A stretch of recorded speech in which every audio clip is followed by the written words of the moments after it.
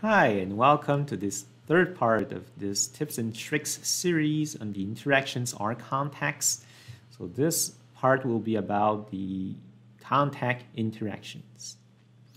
As we saw in the first part, there was a terminology change since the 2021 release.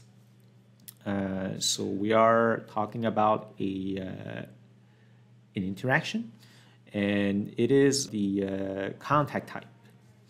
It is here to represent the fact that we have multiple bodies, in this case two bodies, that are entering in collision between each others, or it could also be another case where we have two parts sliding between each others. So just like in this example, we have an impact. So we have a mass that hits another body, and we can see the stress level that they're in all other parts involved.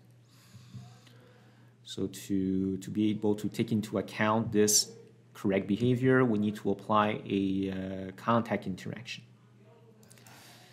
All right, so let's take a look at another example here where we have bolted plates. We already have two connectors, bolted connectors.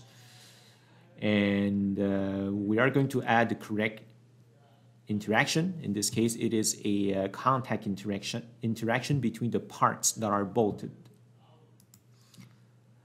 So let's apply an interaction and make sure that we choose the contact type and then select the two entities that are in contact.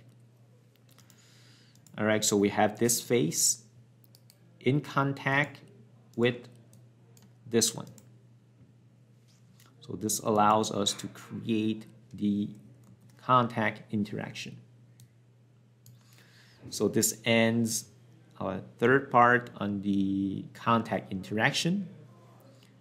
Don't miss our last part on the interaction levels. Thank you and see you next time.